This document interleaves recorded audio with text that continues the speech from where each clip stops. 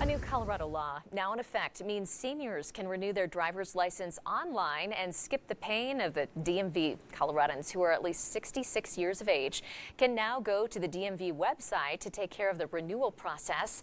The law also changes the requirement for an eye exam within 1 year of renewing your license for anyone between the ages of 21 and 80. The move to online renewals isn't new itself. It was a move implemented by Governor Jared Polis during the pandemic as a way to help protect seniors. Since then, more than 136,000 adults have renewed their driver's license online, so you can actually skip the line in person.